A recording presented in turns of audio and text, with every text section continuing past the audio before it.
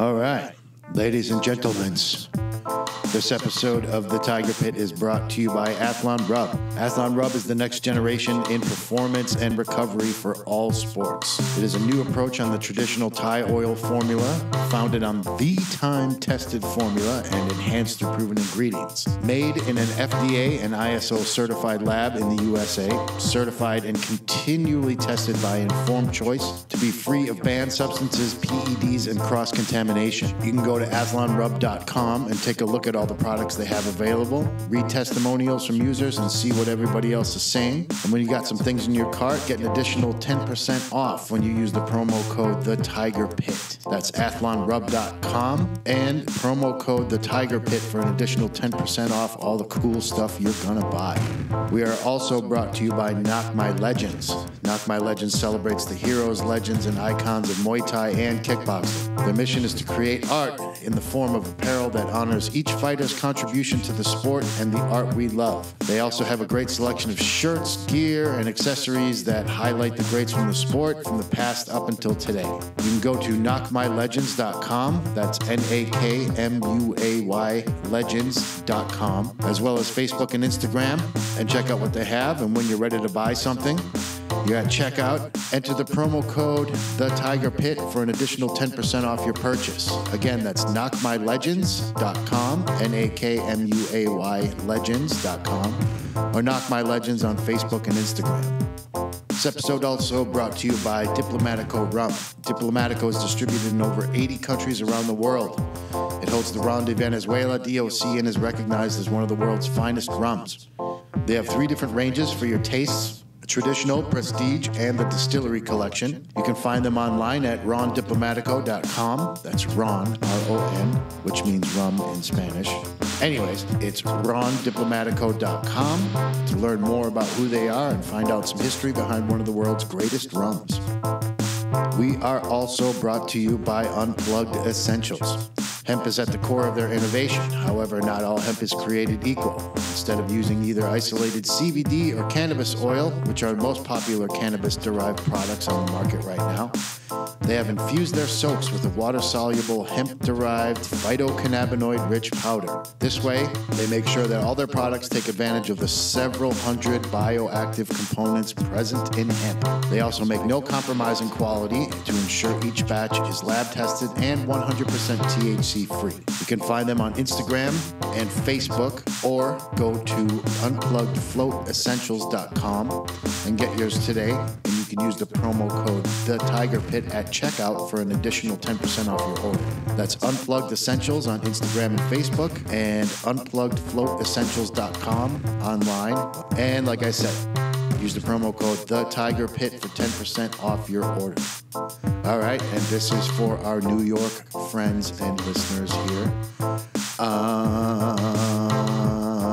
We are also brought to you by the Stepping Razor Barbershop at 952 Flushing Avenue in Brooklyn, New York. The Stepping Razor leans into the realm of the classic 1940s American barbershop. They specialize in American classic traditional haircuts and shaves, but are versatile and can do much, much more. You can check them out on Instagram at the Stepping Razor Barbershop, or go to thesteppingrazor.com to book your appointment and get yourself looking good and feeling good.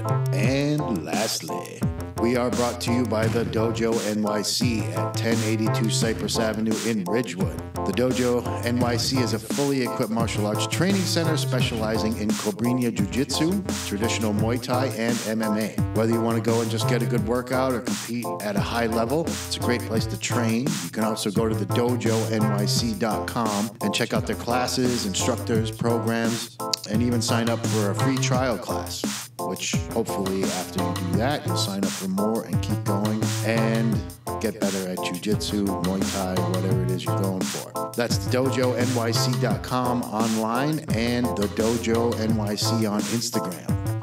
All right. Our guest on this episode was born in Beirut.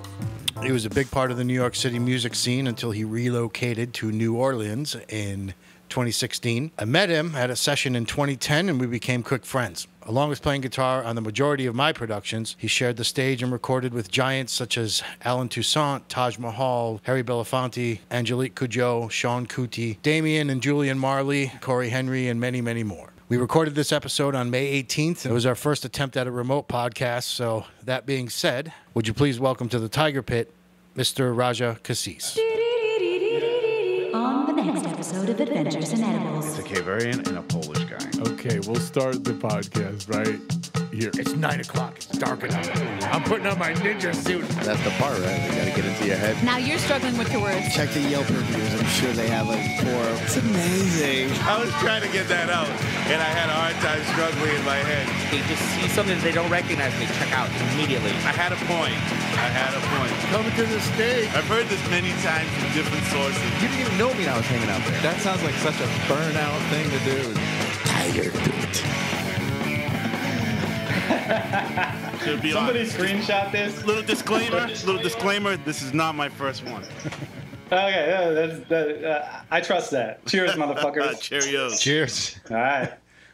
Well, this also isn't my last one of the day either. We got a whole podcast to do. All right. And we got Raja on, so we got the furnace burning. Yes, sir. So, what's up, man? You living your best Corona life or what? Yeah. Yeah, I'm here in my little cubicle, doing my prison workouts, and Yep. you know. I hear that. Yeah, for real. That's pretty much what it is. I'm Yeah, jumping man. rope like I never have before. I guess it took a pandemic for us to finally do this shit, huh? You got me. We tried to get you in the last time when you were in when you did the Harry Belafonte show, but you were a working man and you were on the clock. You had responsibilities. So. I was a little wrapped up. Yeah, no doubt. I was so bummed. I was like, oh, he's in town. Get him in here, man. Oh man, it was like fucking. That was like 4 days of dress rehearsal and shit. So you know. How was that? It was. I mean, it was amazing. It was one hell of a way to play a last show before this shit started. I'll tell you that much. No doubt. Hell yeah. But yeah, I mean, basically, it was. Yeah, I mean, you know, it's one of those. I'll put it this way: my parents came to the show. Oh, cool. You know, the Apollo. Yeah, And that's awesome. Especially Harry's history with that, and obviously the lineup of musicians. You know, Yep. I still really haven't processed that one. You know. And you played with Angelique Kidjo, right? With Yeah, that, well, on that I was show? in the house band that we backed up all the artists. So Oh, all the artists. Oh, cool. yeah, so it was Alice Smith, Aloe Black, Angelique Kidjo. I'm reading the poster on my wall. Based on your Common. Instagram photos, I thought you were just backing her up. No. I was in the house band doing the whole show. So Got it. we backed up Common, amazing artist called Gaël Faye from France, John Forte, if you know him from the Fugees Yeah. background. What's up with that dude? He's rocking, man. He's been a friend of mine for almost a decade now. And we did a little touring out in Warsaw, Poland. Uh-huh. And that was probably 8 or 9 years ago. But he's just like a really heavy motherfucker. Like that guy, lyrically, musically, spirit-wise, he's one of my I know favorites. he's dope. I hadn't heard from him in such a long time. Well, he went to prison, you know. No, I know this. Yeah. On some fucked up, you know, white America bullshit, I think. I don't know. But he's grinding hard. He's doing his thing. I want to hear some because I liked him back then. I just hadn't heard anything from. Yeah, man. from I that mean, time period, he's you know? got a bunch of releases that have happened recently. A lot of it's really kind of folky, and he plays acoustic guitar and sings and rhymes, and you know, it's definitely not what you would expect from his his resume, but it's really dope stuff. But who else was there? Talib Kweli. Okay. We actually did with Talib. It was Talib, John Forte, and Aloe Black, all on the same song. Okay. So that's kind of like big time Brooklyn history right there.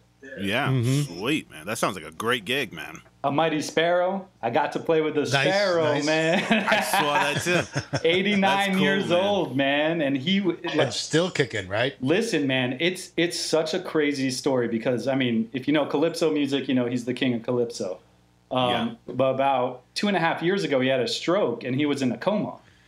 And, you know, he's not young, but he came out of that shit. He came out He has a little problem walking now, you know, for understandable reasons, but mentally he's sharp as a tack, man. And he was like, he had the crowd in stitches, like saying these jokes, and like, you know, he always had a beef with Harry Belafonte back in the day because, you know, the record industry was calling Harry the King of Calypso, but he wasn't from, like, he wasn't born in Jamaica, which a lot of people don't really put together. He was born in Harlem. He was a Harlem kid, and then went back and forth a lot when his father was a chef on the United Fruit Company boat, you know, the shipping boat that would go from the Caribbean to New York City.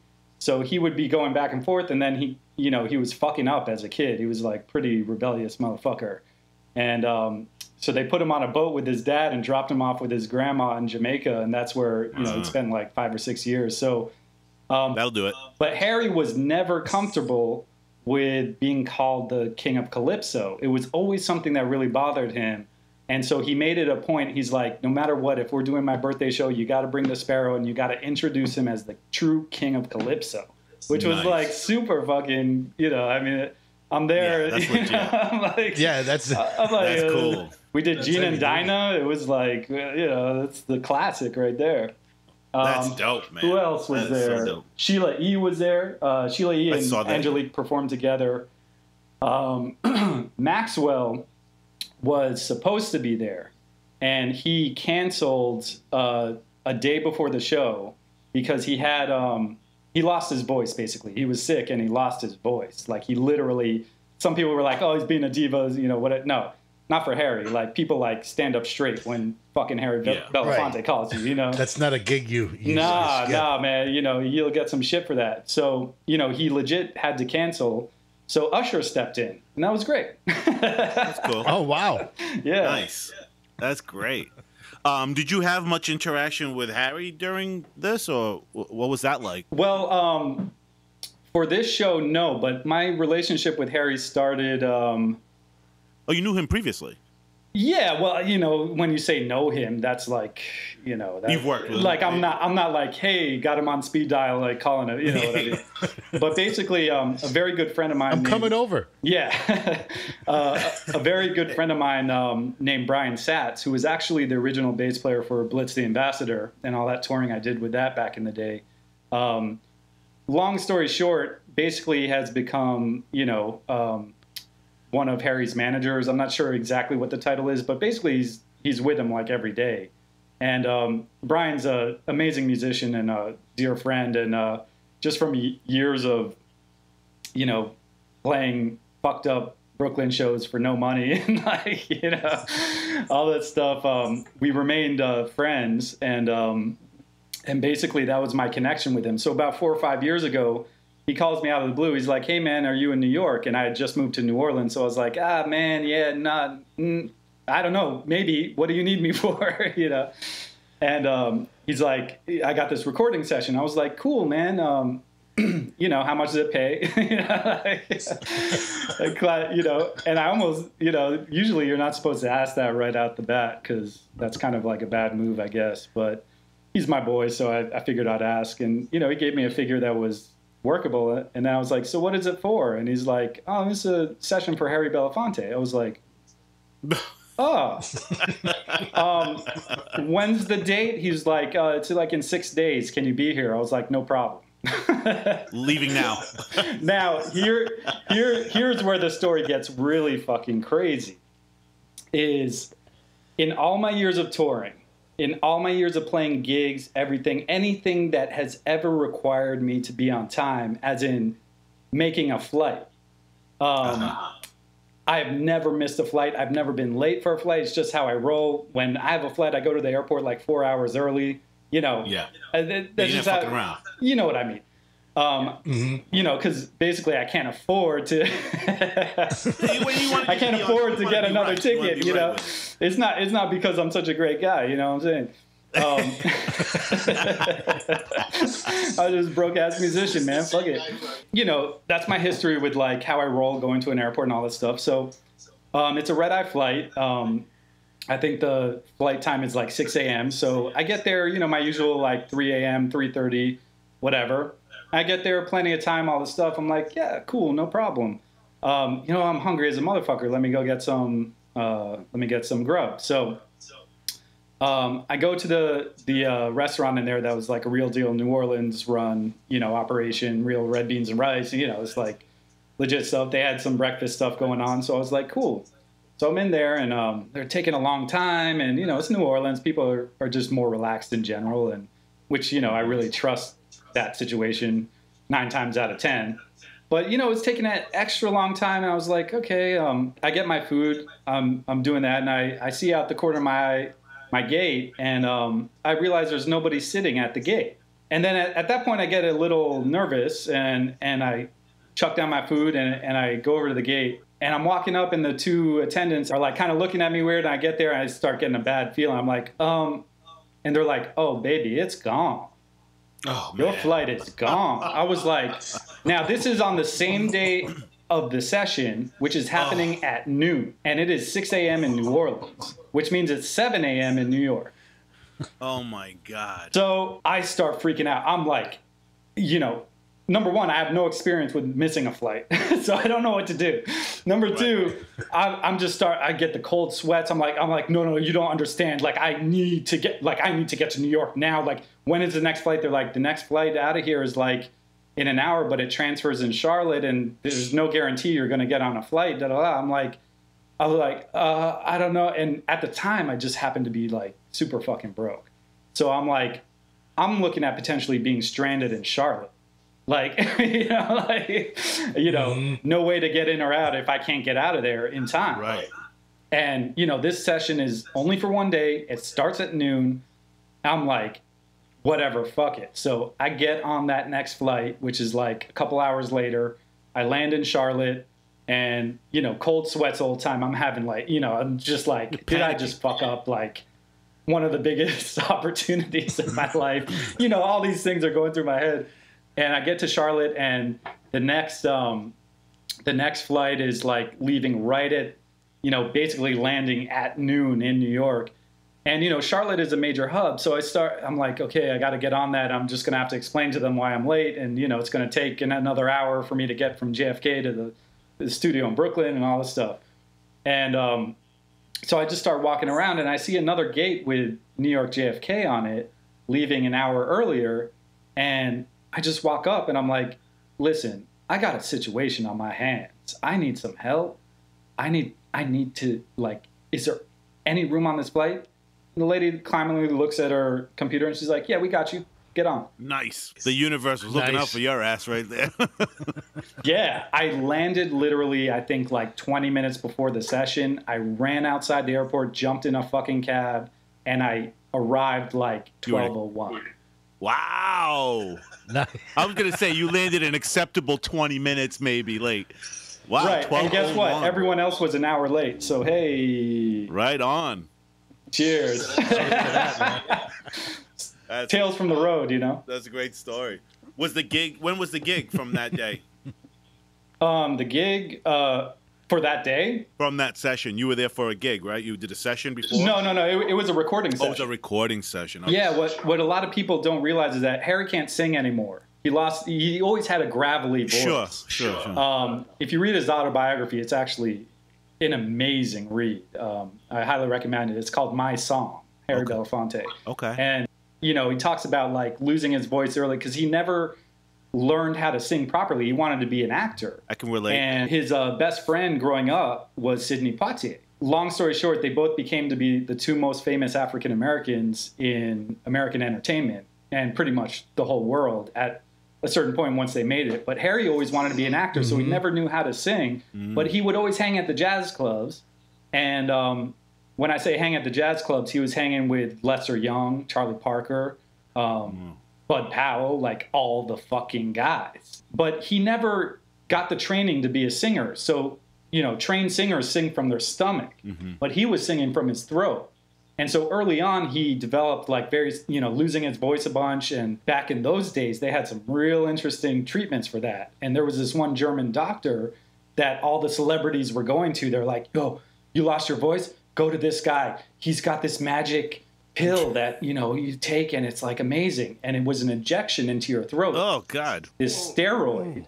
Jesus. Which, sure enough, the next day he woke up and his voice was perfect. He was like, oh my God, but he did it a few times and he started to realize, like, yo, there's, nothing's too good to be true. Like, this does not seem right. Yeah. And he got off of it, but he found out later that a lot of other celebrities got hooked on this shit.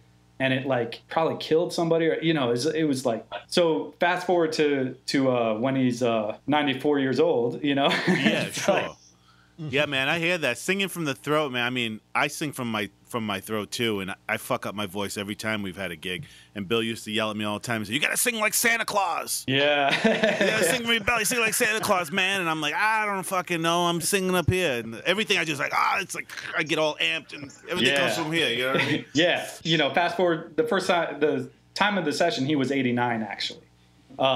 And so he had completely lost his ability to sing. He talks with a very gravelly voice, which is super badass. It's kind of like, but I guess the point of the story. Oh yeah, the point of the story is that a lot of people don't realize he never stopped producing, and his mind is still sharp as a motherfucking tack. Like this guy, and you dig into his civil rights history and like all this stuff. This guy is like unbelievable human being, man. I mean, he's an amazing human. Yeah, for sure. Yeah, that's what I was really interested in when I asked you how much your interaction was with him. I was basically going to ask you, like, how dope of a human being is he in person? Like, his energy must just be so, like, you're in the presence of greatness. He's like a great dude. It is a very, very strong presence, man. Yeah. Like, he walks in the room and it's like, everybody shuts up. Yeah, I would believe that. This is one of Martin Luther King's best friends, It's like, but he never stopped producing, and this was for a project that he was working with some people I can't talk about, but because it's not released yet. But basically, in that session, I had a lot of interaction with him, and I'm still learning things about him as a producer. Like he would say, really, he had us all in a room, and we'd play a take, and then he would stop. He'd be like, he'd go to someone random, he'd point at me, and he'd be like, "How'd you feel about that?" And I'm like,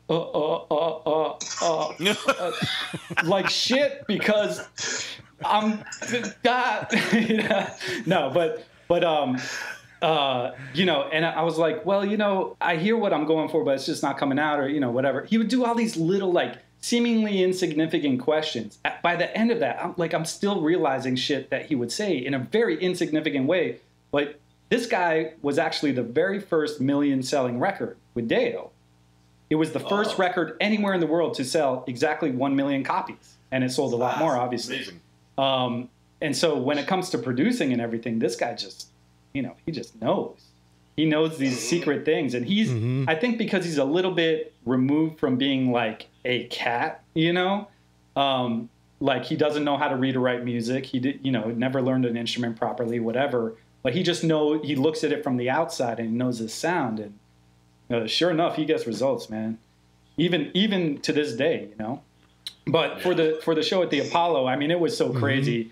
Basically, we had finished 4 straight days of about 12 to 15-hour dress rehearsals, and the last dress rehearsal was in the Apollo the day of the show. And so we're just like exhausted, man. We're just like, just been, through the washing machine, man. And so we finally get all our stuff set, and we run all the songs and everything with the artists who come in with their managers or musical directors or whatever. And basically, I was one of the last ones off the stage, just making sure my lines are correct and everything like that. And I'm walking off, and then all of a sudden I realize Harry Belafonte's in his wheelchair right there, and every celebrity that's on the bill is around him, like Common, Talib, everyone's like, "Yo, Mr. Belafonte, thank you so much." Da, da, da, da. And I wanted to go up there because, honestly, it's like I really wanted a picture with him because, my mom had a crush on him in the 60s and, and like other shit, which my dad doesn't like, kid, but I loved him. He's amazing. My whole family loved him too. He was like such a, I don't know. It was his music was so digestible to so many different types of people too. Yeah. You know what I mean? Yeah. And I think a lot of people miss that because there are a lot of people that kind of look at him as this gimmick, like, hey, welcome to the islands and da da da. But he always fought that shit. They tried, the record labels tried to put him on an album cover with a banana headdress on. He was like, fuck you, you know, like for real, man. But even at, I guess he's, what was his birthday party? It was his 93rd birthday party on March 1st. And at 93, he is, as a very straight man, he is a great looking guy. Like even at 93. He's still, he was always a good looking guy. He's still got everything together, man. He was always crisp. He got good skin, everything. Just, like, he shines, you know what I'm saying? Like, everything's like, he's like a radiant person. He was very blessed, man. I don't know what kind of genes he got, man, but you know, overall that's probably like a top 5 show I've ever done in my life, man. Amazing. Good for you. I was very lucky that my friend Brian Satz called me and that we stayed in touch through all these years, and I just feel very grateful to have been in the room, let alone play guitar. The craziest part about that musically was that the show was MD'd by Michael Bearden. That's Michael Jackson's last musical director. Michael who? Yeah, so if you watch that movie, the last. I don't know that guy. Yeah, and actually he was the one playing all the keys parts, you know, from Thriller and all that stuff for Mike's show when he died. So that documentary, you know, that was made when they were rehearsing and then he passed away. That last documentary, he's all up in that. But Michael Bearden, man, he's another kind of hairy kind of guy where, you know, basically like there was just little subtle shit. And this is the guy who like musically directs the orchestra for the Emmys and the Oscars. And he's one of Lady Gaga's musical directors. You know, this is as big as it gets, you know. But he's just got the magic, man. He's just got the magic. You can't, it's like real subtle shit where it's like, you know, in a room full of like 25 people trying to get a show together, if he, you know, he knew how to crack the whip when he needed to, and he knew how to be very diplomatic when he needed to too. But there was no doubt there was only one musical director in that room. Good captain. That's what it takes, man. Yeah. That's what you need. That's what. Okay, so that's part 1, which means I need another sip of my Jameson. Oh, we're okay. We're going down like this, huh? Story time with Raja. Hey, you asked for it, man. I did. Man, I'm only disappointed because I got all these multicolored lights in here, man. It's like my studio's got... It could be. Wait, messed you up with the background? Yeah. No, but the background's dope, man. I'm like a hologram. I come in, I come out. Fucking technology, boy. Down the hatch. Cheers, gentlemen. Cheers. It's fantastic to see you guys. I miss you guys, and you know this actually. Man, likewise, man. I didn't know. You know, it's like I don't like doing FaceTime. I don't like doing all that. Like when someone calls me, it's like, man, I could be just getting up. Like I could have like no shirt on. Like, you know what? Like, like I don't like. But how much more FaceTime have you done during this shit? Right. I don't like to do that stuff usually, but me neither. But I have now, FaceTime. This feels really nice, like seeing my homies. Isn't it? It really is, man. I'm telling you, I have FaceTime so many more of my friends, and everybody has the same reaction after. Like usually they're like, man, I'm not gonna lie, this is pretty cool, man. It's good. It's good hanging out. It's good hanging out. I mean, with the exception of me and Bill. Me and Bill do this shit all fucking time. This is like nothing. You know, this dude will hit me up, like be like 11:30 at night. Yo, you want to have a shot with me? I'm like, yeah, okay. And that turns into a 2-hour conversation.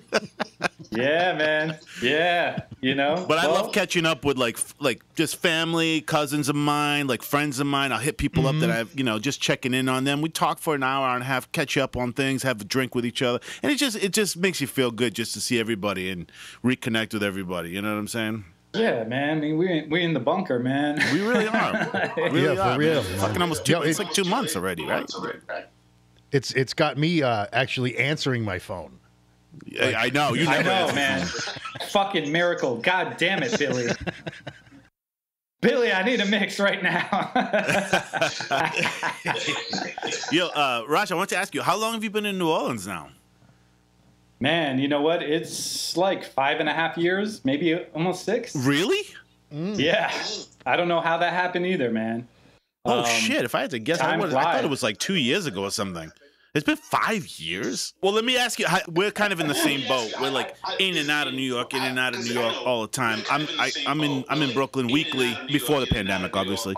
Weekly for about 4 days a week. You're doing the same thing with music, and you coming in for gigs, doing your thing.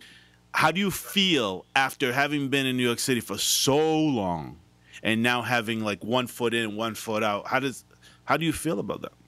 Well, it's really crazy, man, because when I first moved down here, the reason I moved out, a lot of people ask me the reason, like, why? How could you move to New Orleans? Blah, blah, blah. I'm like, basically, I had done about 12 years in New York, and I was on the road pretty much 8 months of the year for like the last 3-4 years I was in New York. Mm-hmm. And every time, I was living in Bed-Stuy, in this amazing brownstone place that I'd been living in for over 10 years.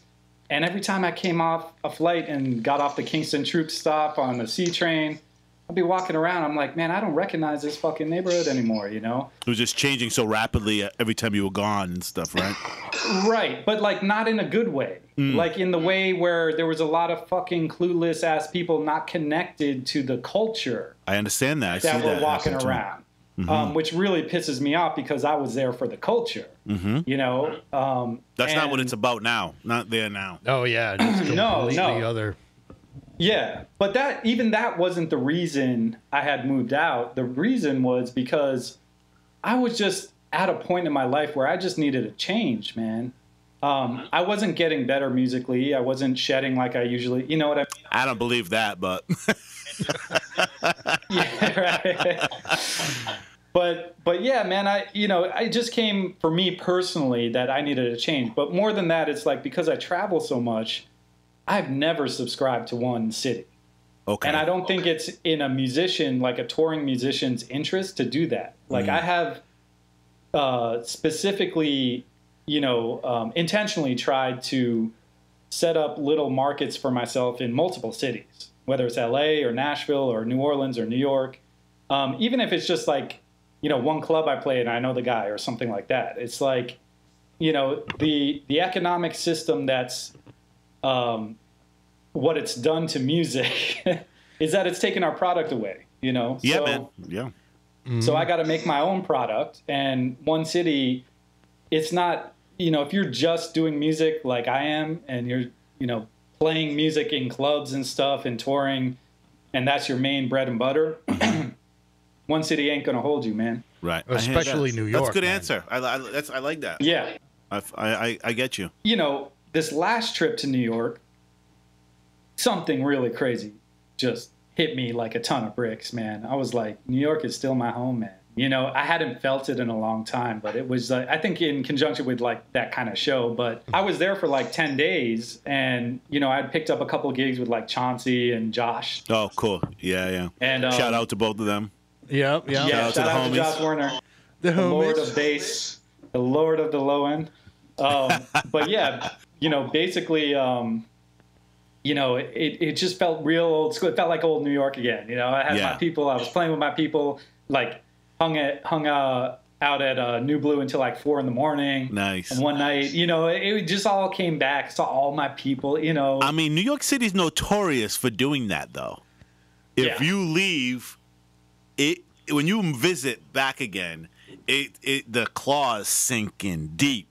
And it gets the nostalgic clause and the love clause. It just gets in there, man. It's like, it makes you, it doesn't make you second guess, but it definitely makes you be like, oh man, I love this motherfucking city. That's why you know so many stories of so many people leaving and they come back. I mean, that is notorious, man. It's like, yeah, and I think only a real New Yorker can understand that. Yeah, 100%, man. Definitely. 100%. We're our own kind of people, man. It's like, yeah. It's not for everybody, that's for sure. Oh, no way. You seen that city spit so many people out, man? Whoo, my Lord. Yeah. I've seen people crumble, man. Just with their tail between their legs, man. Yep. That's right. You can't handle it. You can't handle the truth. No doubt. 100%. 100%. No, that's cool. So New Orleans has been treating you nice, I'm sure, man, right? I mean, that's a wonderful city. Yeah, man. I mean, there's only one New Orleans, just like there's only one New York, you know. So there's a thread going there. Yeah. But yeah, man, overall New Orleans has given me a lot, man. I mean, it's a musician city too, you know. Yeah. But, you know, like any place, man, there's the good, the bad, and the ugly, man. Yeah. And I will say there's two New Orleans, man. There's, you know, the New Orleans people come down for Jazz Fest and Mardi Gras and all that. But then there's the real New Orleans. And there's a lot of problems, man. Yes, right. There's a lot of problems, you know, and there's certain parts of New Orleans that are, you know, like the third world, man, quote unquote. I hate that term, but you know what I mean. No, I know what you're saying, yeah. In terms of what this country's elected leaders are giving to certain demographics of people is unacceptable, man. Yeah. And the same shit's happening in New York. It's happening everywhere. But the one thing about New Orleans is that there's a New Orleans within a New Orleans. And if you're accepted into that, then it's the most beautiful place in the world. Well, that's like the heartbeat, right? That's like... Yeah. The Mardi Gras Indian culture is... I love that. I mean, I only been to New Orleans once, but... that's what made me kind of go there for that. I want to like lay eyes on that. And when I did see it, I loved it, man. And I'm Creole too. So I'm Creole, but different Creole. And I always had this like affinity with this connection with New Orleans Creole people. Just because they're like the second stop on the boat, you know what I'm saying? So to speak. And when I went to New Orleans, I mean, I see so many people there. They look like my family. And I have a few friends that are from New Orleans, born and bred. And they used to say, Danny looked like he's from New Orleans until he opens his mouth. You know, I can actually hear that coming out of his mouth. Yo, Buzz used to say that all the time. Danny looked like he's from New Orleans. As soon as he opened up his mouth, man. I'd be like, yo, I'm sorry. I'm sorry, man. Hey, man, First generation Islander born in the Northeast, man. What do you want me to do? You know what I'm saying? I'm a coconut born in Massachusetts. Yeah, man. That's New Bedford, represent, bro. That's what it is. But I love New Orleans. What you know about New Bedford? Yeah. But New Orleans is a great city, man. I mean, the music there, I mean, I was in love with it when I was there. I loved it, man. It was just, the energy there was amazing. When you know the right spots to go and hang, I mean, like, I get to see George Porter Jr. play at the Maple Leaf every Monday night. Usually there's like 10 or 20 people there. No big deal. And he's like playing with his trio where they're just doing shit, you know, off the top of the dome. They'll play, you know, tunes they all know, you know, but it's really like his workshop for writing tunes, what you realize. And to see someone like George Porter Jr. It's even cooler. Like cool. Stuff like that will never get old to me. Yeah, right. I've probably been to like 100 at this point. You know, it's like... Well, you guys also have the Massachusetts thing in common too, right? Oh, yeah. I guess. Yeah, I lived in Boston for 10 years. Oh, you lived in Boston? Yeah, man. Yeah, I lived in Boston for 10 years. Oh, wow. Oh, crazy. Yeah. What'd you think of Boston? You know, Boston's kind of weird, right? Kind of weird city. Yeah, man. You know, honestly, I don't like Boston. Me neither. It's like the most. Segregated city in the Northeast. Let me preface that because I have like my sister lives in Boston. I have many dear friends that live in Boston, and some of the best years of my life are because of Boston. Yes, I agreed. So let's you know, don't take that without a grain of salt. What it was for me personally is that I didn't like it for me because I needed to go to New York. And I needed to, once you're in Boston, you play the same 6 clubs 200 times each. There's a ceiling. It's a great place to go to school. There is a ceiling there. But when you get out there as a professional musician, there's like 5 or 6 places to play, man. Yeah. And once you do that, you realize that there's a ceiling on that. Yeah. And I never really toured. I mean, I did like a couple little runs here and there, with some Senegalese artists back then. But when I really started touring is when I got to New York. Yeah, of course. And I needed to go on the road. I needed to go see the world. I needed to, spread my wings, as they say. So there was only one place for that. And I still believe there is still only one place for that. Although New Orleans, a lot of touring acts are coming out of here now. LA, obviously, stuff like that. So, New York's always at the heart of what I do, I guess. Yeah. Well, New York and New Orleans are also like the whetstone that you sharpen the blade on, because New Orleans is like one of the last places in the country where a musician can actually make a living.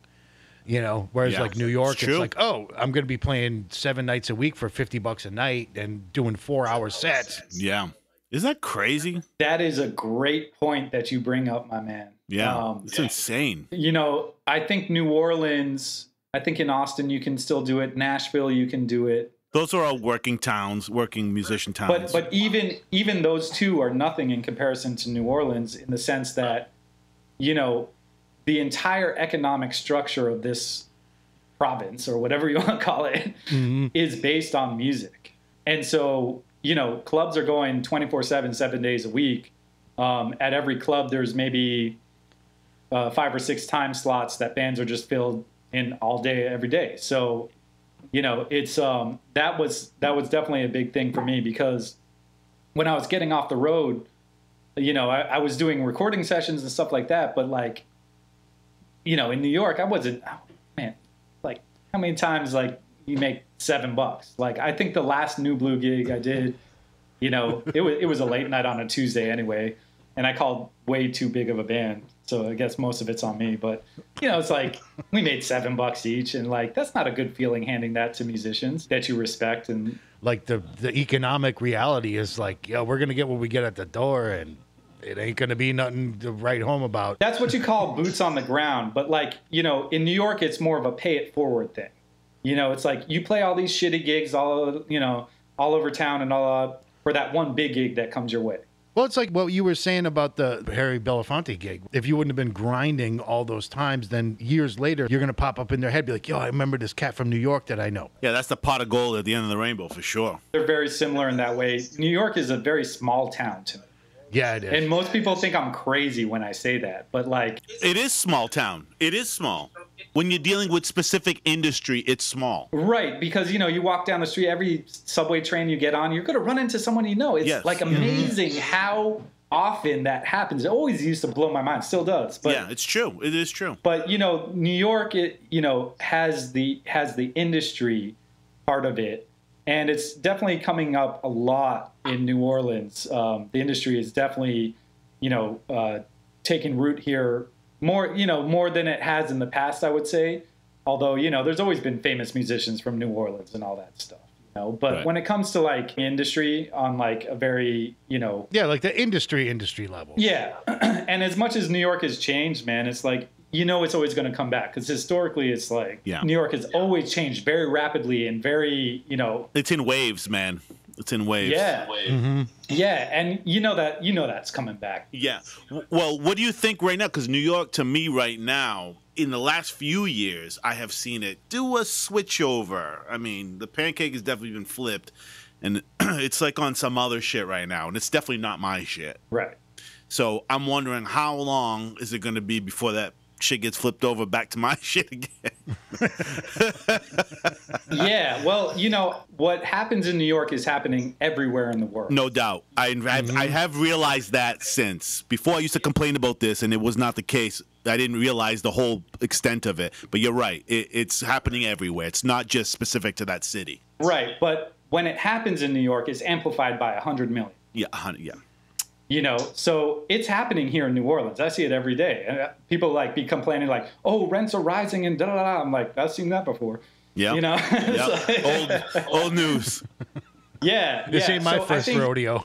Yeah, I think what's happening, and this is really getting to the whole crust of the situation, especially with this pandemic and a lot of people going introspectively and thinking about life at large and, you know, and all this stuff. The world's at a turning point. I really do believe that. The world is at a turning point, and there's only one way to go. And I think, you know, as horrific and terrible as this, you know, motherfucker of a disease or a cold or I don't know what even you call it, COVID-19 is. Yeah. So many people have died. So many people are suffering economically, literally losing their lives, physically, you know, whatever. But it has forced the world to grind to a halt and take a deep fucking breath. And that's on us to use that as an opportunity to address these things that we're talking about in microcosms like, oh, you know, New York is changing and New Orleans is changing too, and this and that and da da da. There's something bigger. When there's a problem, you have to go to the root of the problem. Of course. And the root of the problem is that they're robbing us fucking blind. Yes. Are we gonna walk through this door? From me, man. Are we gonna walk through this door? So you get no argument from me. Yeah. Now listen. They've always been robbing us blind, and there'll always be a certain amount of that too. However, it's gotten so the economic gap between the rich and the poor has gotten so exponentially in a much shorter time that the veil has been taken off this motherfucker with this pandemic. Yeah. The veil of America of like, stand up, say the national anthem, da-da-da, because I believe in da-da-da-da. It's like, no, we are all human beings.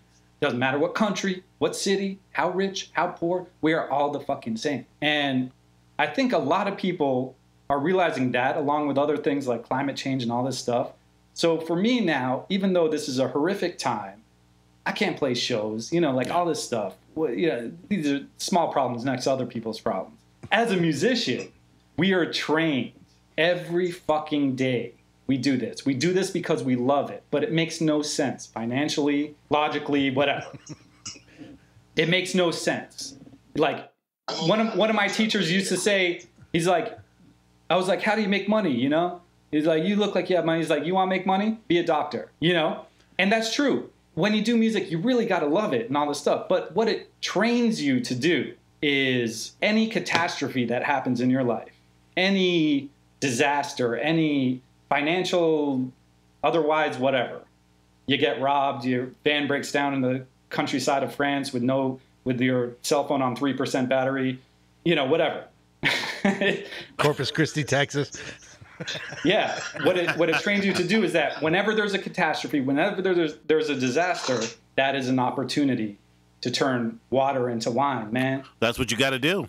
Mm-hmm. With every situation, you can sit there and wallow in every bad thing, or you can start to be proactive in figuring out your own personal alchemy and get it going, motherfucker.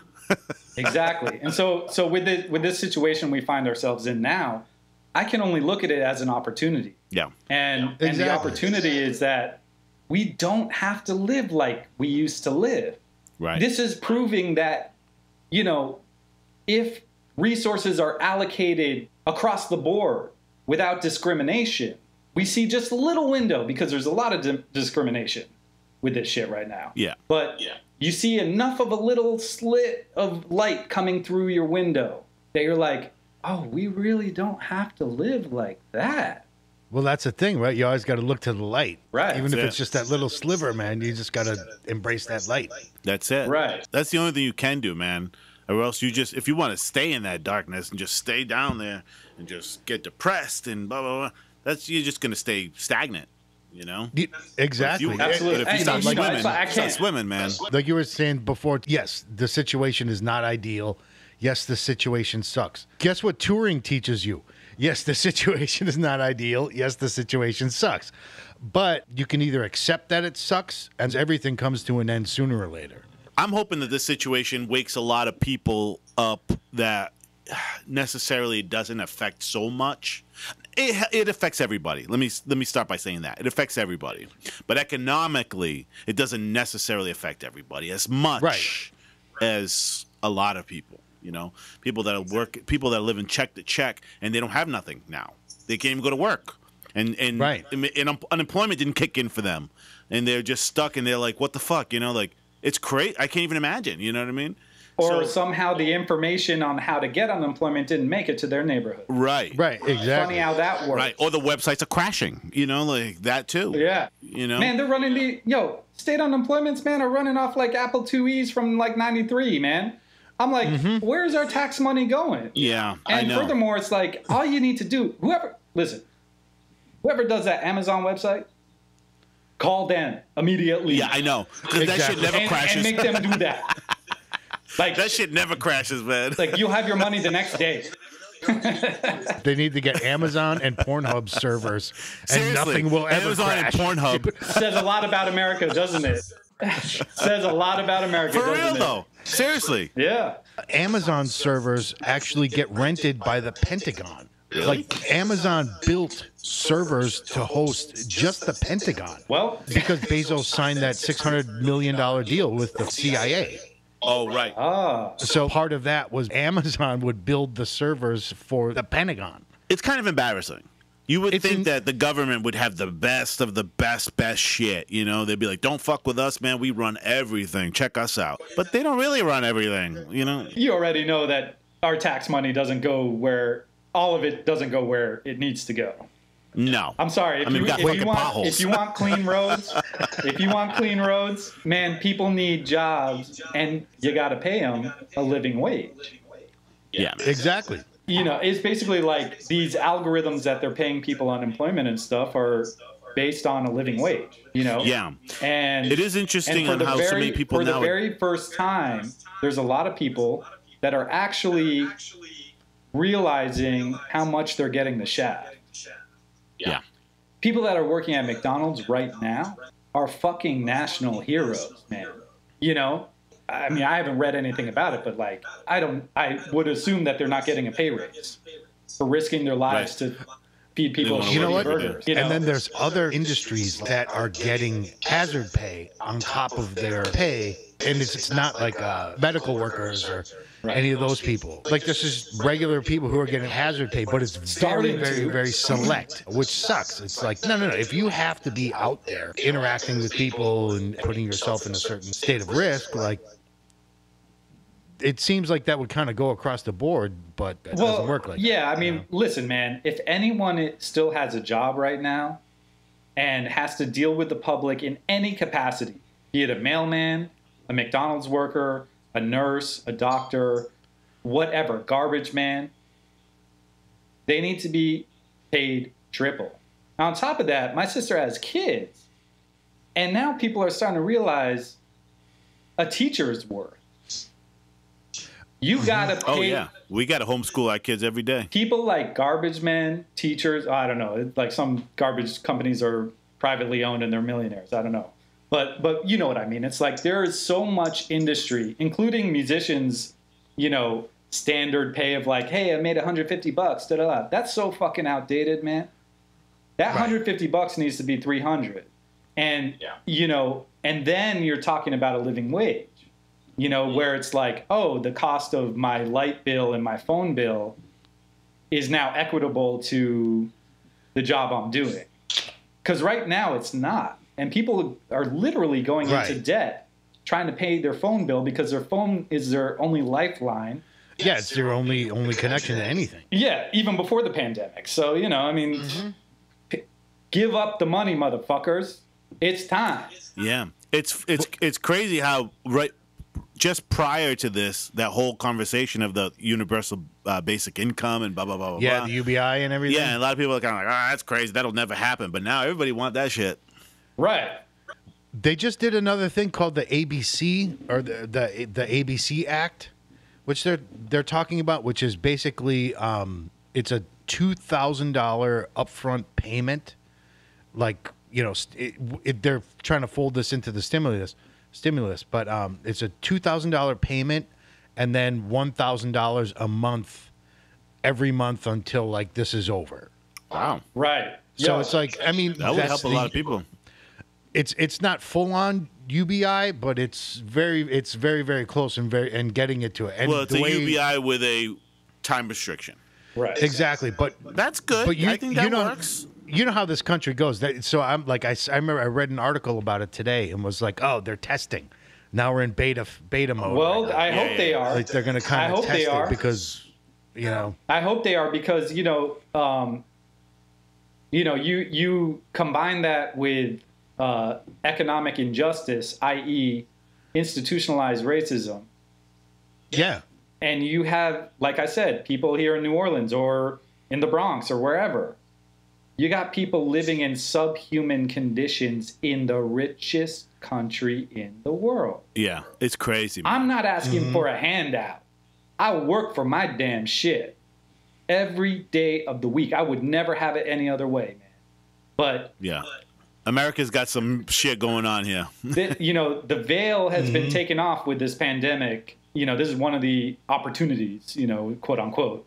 But it's like, now people are starting to realize, like, for instance, you know that small business bullshit bailout that this so-called president made and all this stuff. Sorry, Billy, I said I wouldn't talk about politics, but I had to throw one in. But basically, you can edit that out later. We're not talking about politics. We're talking about current affairs, man. It's just life. What I'm getting at I'm going to be honest. I'm not even editing this podcast. It's good. Yeah, classic Billy Polo style. Anyway, so no. Just go ahead, do it. It's fine. It's fine.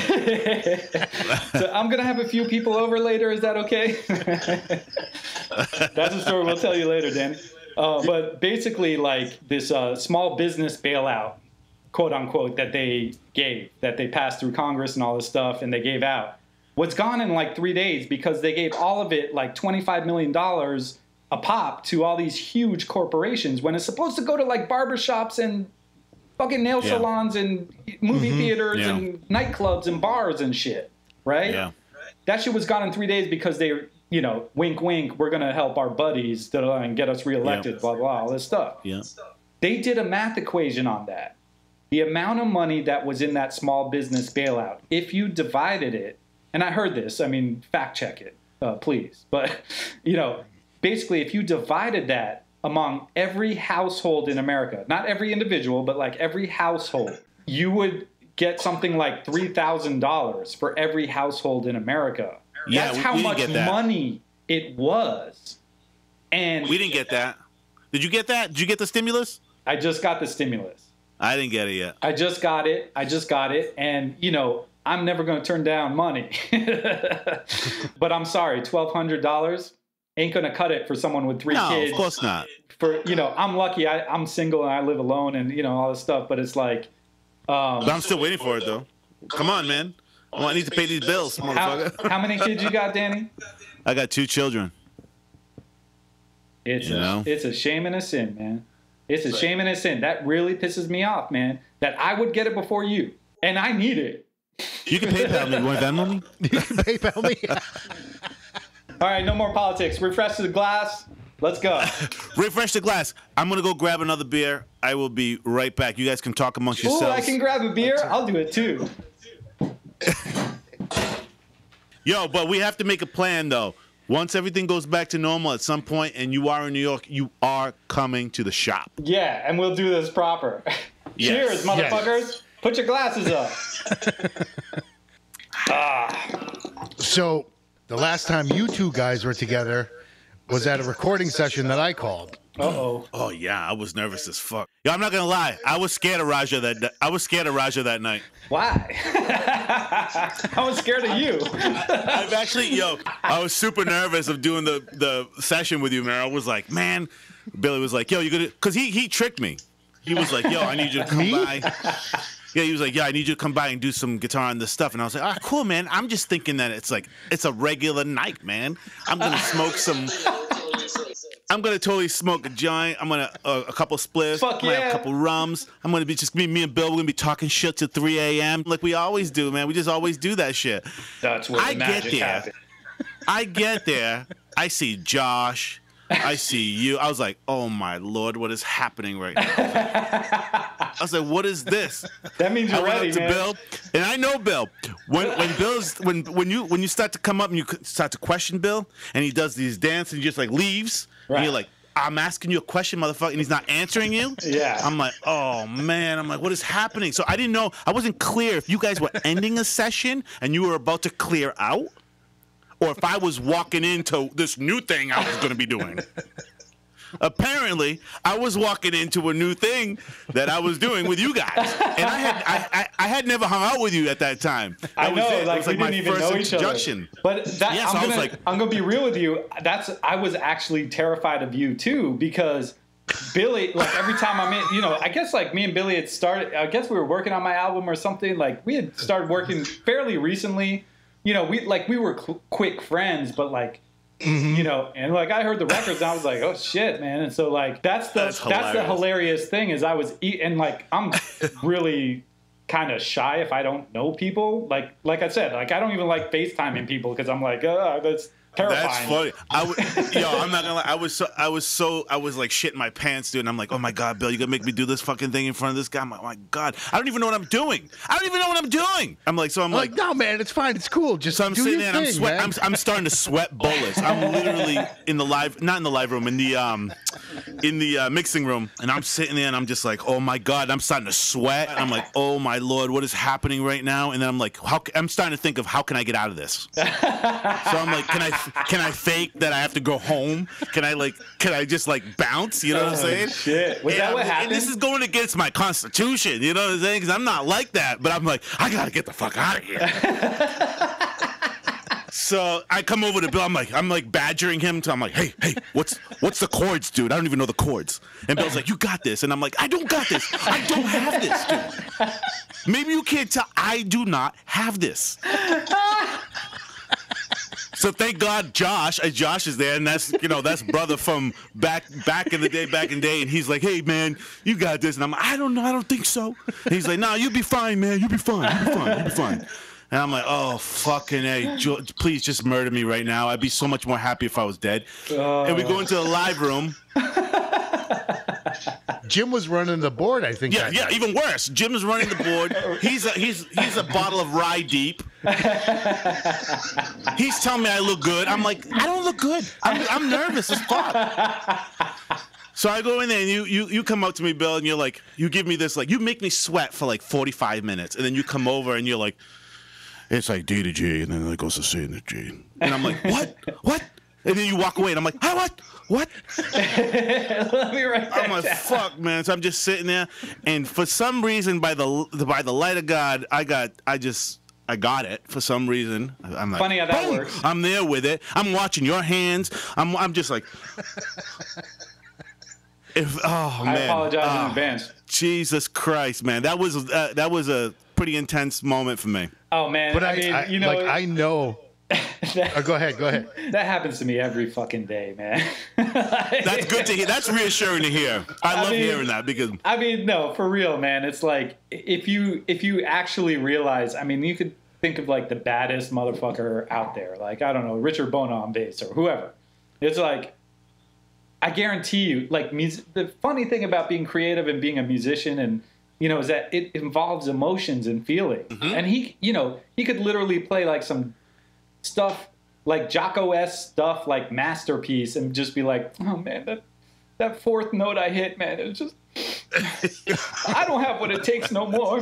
Like, come on, man, this is normal shit, man. But yeah, just so you know, I was equally as terrified as you because I'm like, oh, man. Nice. If I told you what the chords were, I'm just adding something to what you would be thinking about. It's true. On top of what you're thinking about. That was a really fun session. After I got past my 45 minutes of panic. That was one of my favorite sessions of all time. Of all the sessions I've done, that's in the top 3. Man. That was a good one. Do you have a recording of this? Like, is that out there? Oh, yeah. That session is Classy Time on the Morgan album. Oh, shit, yeah. I definitely... That was from that? Yeah. But we have more. Wow. There's more. And then we did Easter Rock. Yes, we did that. And Easter Rock is the one that Josh was like, God damn it, Billy. If it was anybody else, I'd ask for charts, but I know you ain't got no charts. What's with this break? It was that turnaround, too. The turnaround. I was like, I know Bill. Bill be fucking everybody up with this shit.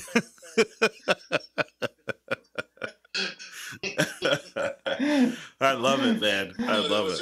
I remembered, like, hey, Raja, what are you doing today? Oh, I got this gig. I got to go to this rehearsal. And then I got a gig tonight. And I'm like, you got some time to come over to the shop and just, like, cut a quick guitar line? Like, nothing to it. Yeah, cool. I'll swing by. He cuts the guitar line. He's like, what is this for? I was like, oh, it's just touring with Johnny Osborne. He's like, what the fuck, man? Why didn't you tell me that before we started playing? No, Billy, I'm looking at you, motherfucker. I am still livid at you for that. Livid. Not cool at all. Cause I remember that shit. I remember that shit like it was yesterday. I was like, oh yeah, cool, another Billy rhythm, cool. Like I'll just fucking vibe on it. We'll work it out later. Next thing I know, whatever the hell bullshit I played for whatever is on a track with one of my favorite singers of all time. There was another version that we did from the archive tapes. What are you doing today? Just swing by the shop and like play the shit. He gets there and I start playing the track and he's blow up and he looks at me. He's like, "Yo, what is this?" I was like, "Oh yeah, it's this Wailers tune that I had Kendra Morris." And Another he's like, "Wait, what?" Bro, nah, not cool at all. You're like, "Yeah." I was like, "That was really Carly Barrett." You're like, "Yeah." I was like,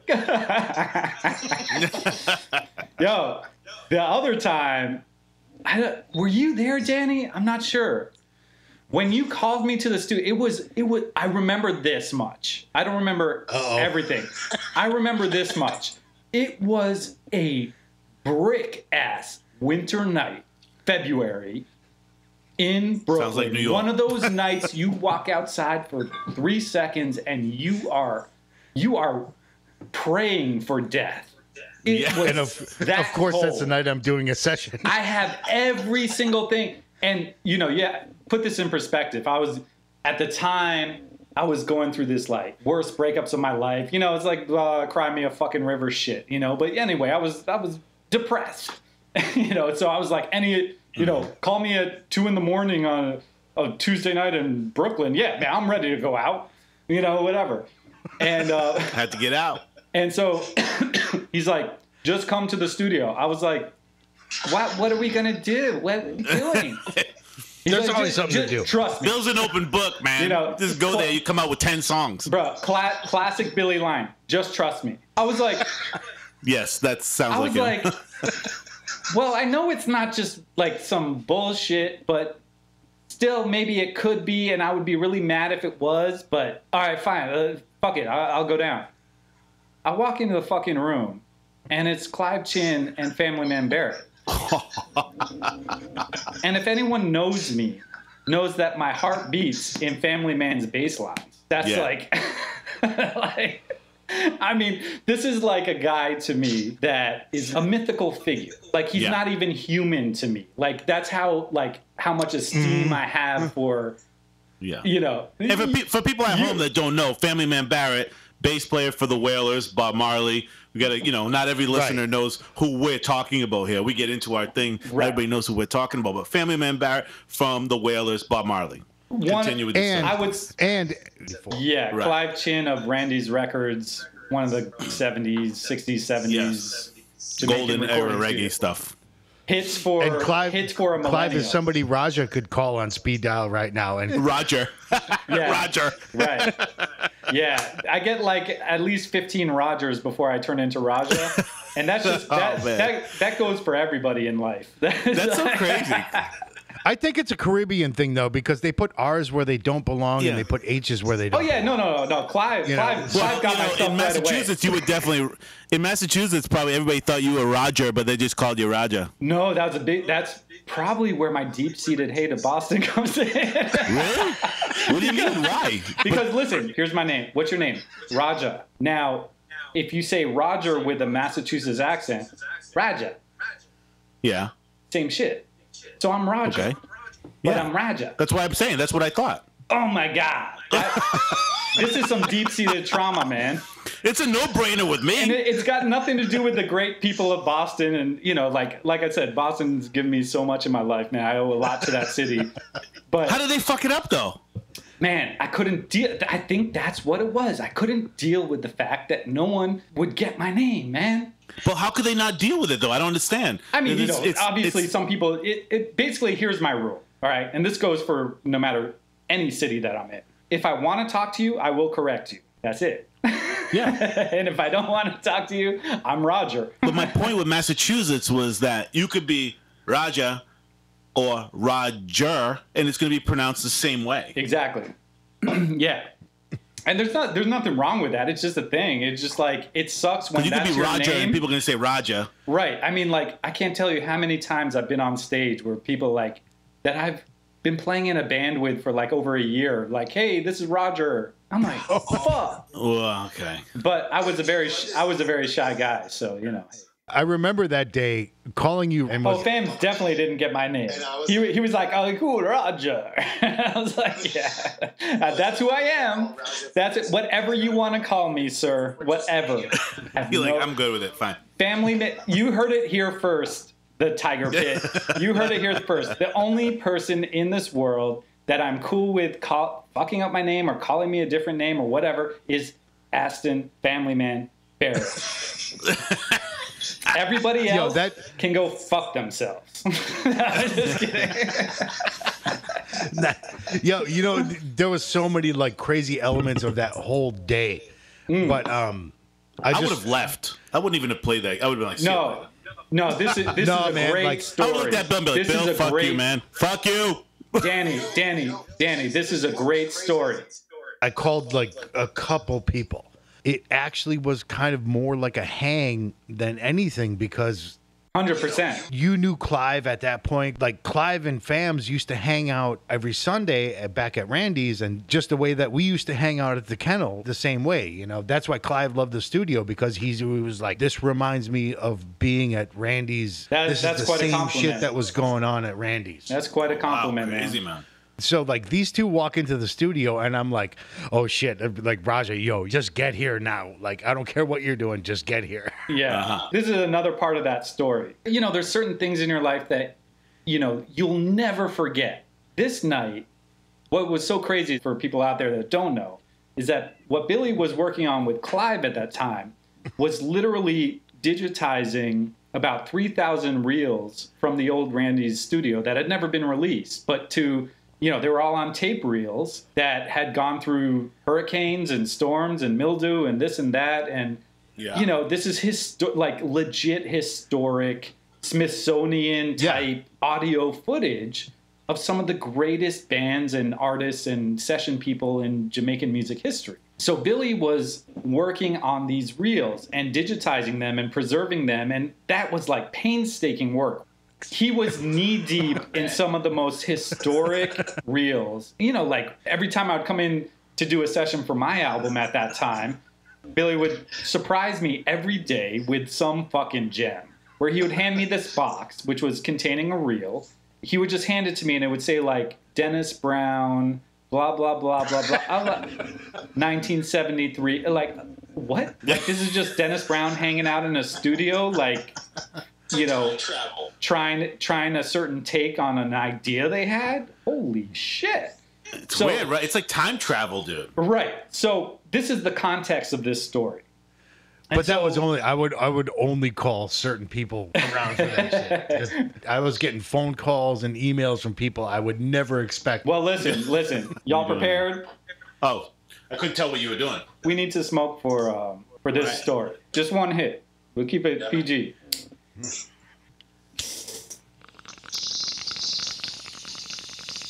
Oh, yeah. So basically, Billy calls me into the studio. I don't know if Fams is going to be there. So anyway, I don't know this. I walk into the studio, and of course, I'm just like, Danny, you want to talk about you being nervous?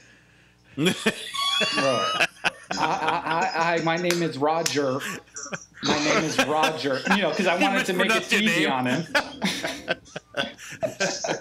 And Fam sounds like a bass when he talks. That man is a bass. He just emanates low end. Oh, no. For real. What was so crazy is that his whole body, his whole spirit, everything that emanated from this being was 100% bass. I mean, even if you didn't know anything about music or different instruments or whatever, if you passed this man in the street, you'd be like, bass. Yeah.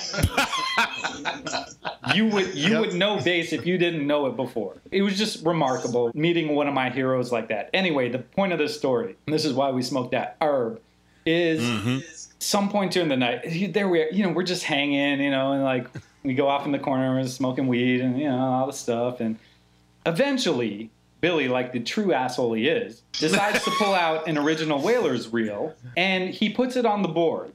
And there I am, high as hell, with Clive Chin, and my hero, as a guitar player, my hero, a bass player, is sitting there looking at you. No, not sitting there. Like, we're just like walking around, like stumbling into each other because we're high as hell.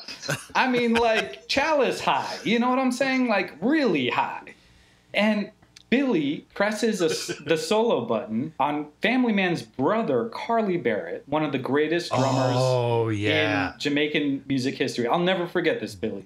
This was so heavy. That moment was so heavy. Billy's sitting down at the chair at the board. We're standing like 3 in a line behind him with our arms folded like, yeah, we're cool musicians kind of shit, whatever. And Billy presses solo on Carly Barrett's hi-hat. And it was this moment in time where time just froze.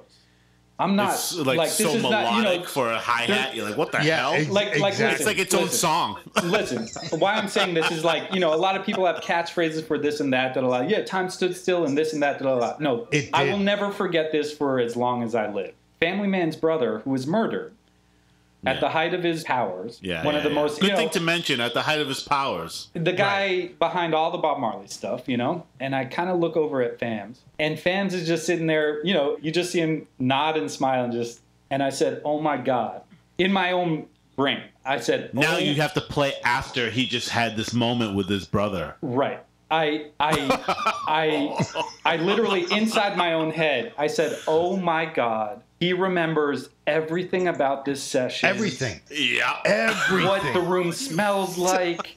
What exactly. I'm feeling for you. What the temperature was. I'm feeling for you right now. Like all this stuff. Like you literally, for 2 seconds, I literally saw Family Man in that moment 40, 50 years ago, wherever it was. And I would have ran out of that room and left I would have left my guitar there. But like, fuck it, I'll pick it up in the morning. You just wouldn't know what to do with yourself, just like me. Yeah, and I would have been. Whew. And man, oh man, that's something I will take to the grave, man. There's no way I can describe it in words.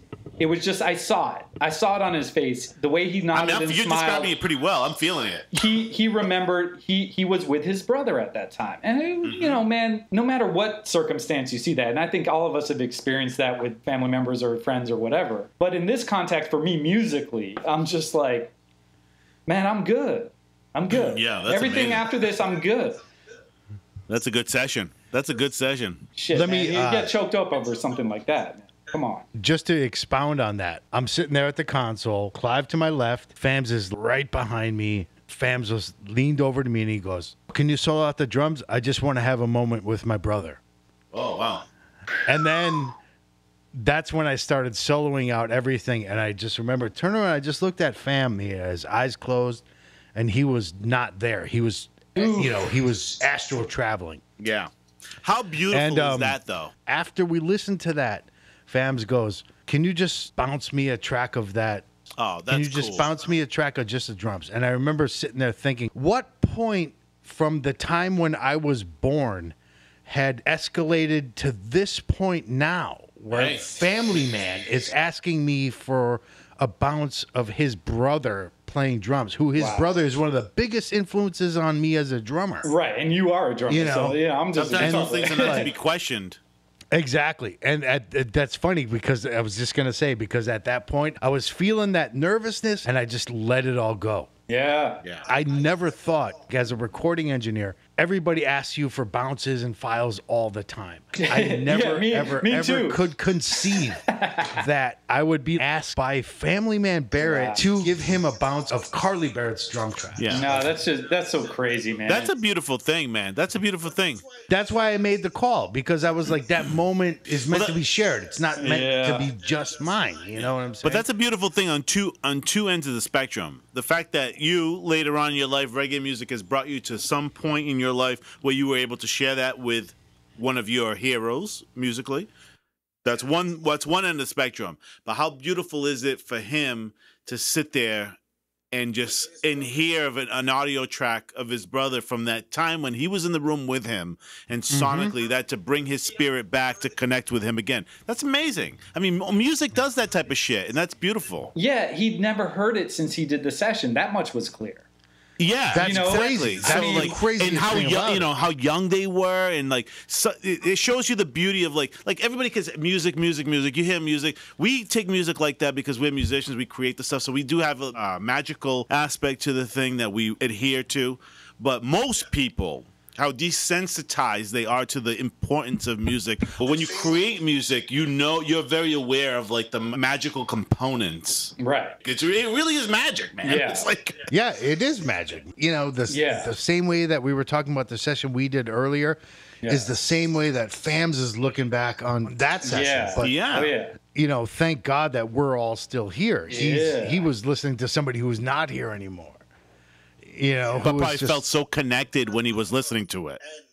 And just for our non-musician listeners out there, what we're talking about is a brother and brother rhythm section. Like Blood Brothers. In a band, I don't care what style of music, the most important relationship is between the drummer and the bass player. Yeah, and they're brothers. Period. And they are connected through blood and genetics and everything. Yeah. The ethereal things that happen in music are heightened when siblings actually play together. And it's not like like a theory or 100%. this or that. It's actually like, you know, it's like legit. these people like so imagine them as like the rhythm section, and then one gets taken from you on this plane. Right. I can't imagine. Yeah, and how good a rhythm section is, like between the bass and drums, is based on how well they know each other. Now, in musical terms, that knowing somebody is knowing them musically, what they're going to do next, anticipating that. And you have great rhythm sections that are not related, but they know each other really well, and that's why it sounds really good, and they can anticipate things musically that, you know, these are the unspoken things about music. When you know somebody really well and you play with them, like me and Billy, we know each other really well and we play together a lot. They know each other even more because literally since birth, they've been running around in diapers. You know, I mean, the levels of that are like fascinating to me. Right. Yeah. I played music with my brothers, man. It's a different thing. And it's apparent, man. It's crazy. Like, you can hear it on you guys. On them, on Bill and his brothers, man. Have you ever heard any of their stuff? Like, no, this stuff. Like, listen, man. Oh man, I just learned this about Billy. I had no idea, and I just learned that Josh Werner, our good friend, who's a great bass player that grew up with Billy in Milwaukee and all that. His dad was like in the Denver Symphony or some shit. Josh's dad. Yeah. And I had no idea, and I found that out actually through the Harry Belafonte gig because one of the drummers on the gig was this an old friend named Sean Dixon, who's a great drummer and all this stuff. But anyway, after one of these 15-hour-long marathon dress rehearsals, he shared a cab back from the Upper West Side all the way down to Brooklyn to the studio where he needed to go work and cut a track for somebody. On that car ride, you know, we starts talking like, oh yeah, man, we love reggae music and da da da. It's like, yeah, do you know my friend Josh Werner? He's like, yeah, I grew up with him. I was like, what? But like, yeah, we grew up in the same town, went to the same school and shit. And he told me about Josh's dad. And I was like, what? Like, it blew my mind. Yeah, his dad's a drummer. Yeah, man. I was like, man, Josh, spill the beans, man. It had to have come from somewhere. It really did come from somewhere. I mean, you know, from what I mean, I've been friends with Josh since 98, I believe. Wow. Like, good friends. Like, you know, we're brothers. You know what I'm saying? That's my homie. I got to know him in like 2010 is when we really started. Oh, okay. Yeah, that makes sense. That's kind of like when you started. Yeah, when I heard Bill talk about you two for a while, I was like, oh, who's this guy, Raja? Yeah, eventually we're destined to meet. God damn it, no Danny. doubt. But we are the roller coaster is about to end in like 10 seconds, this meeting. So, but let's sign off right now. And how dope it was that we did this tonight together. Yes. And it was, man. it's amazing. You know what? I'm so psyched. You know what? I'm so psyched. Like I said, I hate FaceTime and all those things naturally, but like, it's really good seeing you guys in the face. 100%. 100%. We all got tigers behind us, man. It's great. 100%. I hope the listeners enjoy what we just did right now. And it was super fucking dope. But we're signing off. Thank you for checking in the Tiger Pit. Yeah, yo, I love you both, man, dearly. I want to give a special shout out again to Raja Kassis for joining us on this episode. Don't forget to check us out on Facebook and Instagram. Take it easy.